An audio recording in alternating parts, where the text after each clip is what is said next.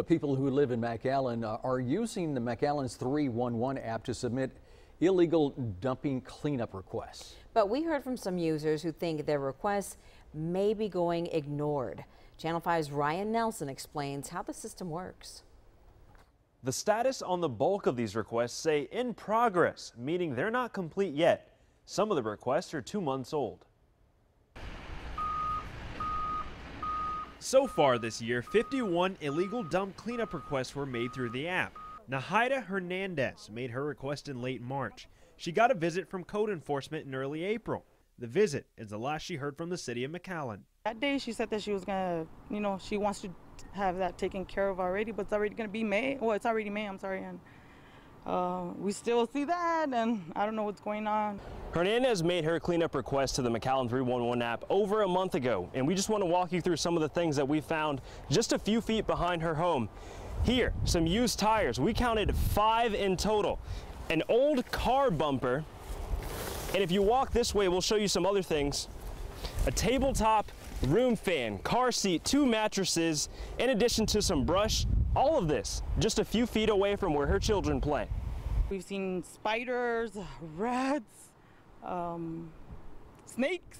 Oh, not only us, other neighbors around here also. People who live in this neighborhood are wondering if their calls are being ignored or if the city has a backlog. The McAllen interim health director says each case needs an investigation before cleanup can begin. We assess the area. We have options to put up a camera. We have a camera program where we can assess people that come in illegally dump, and that's one way of trying to get a citation out to them for illegally dumping. Precinct 4 constables arrested someone last week from their camera program. They say violators could face serious penalties. From dumping some old furniture that you possibly don't need, you can possibly get arrested and receive a citation up to $500. Hernandez may have an entirely new issue on her hands.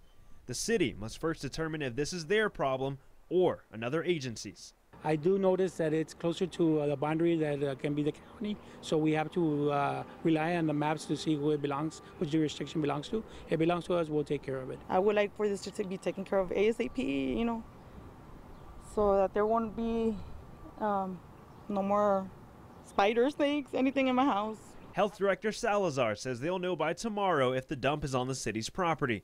Nahaida may have to file a new complaint, this time with the county.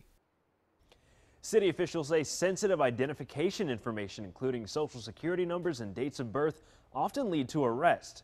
We can check back on the dump near Nahaida's home and let you know what happens. In the studio, Ryan Nelson, Channel 5 News at 10:30.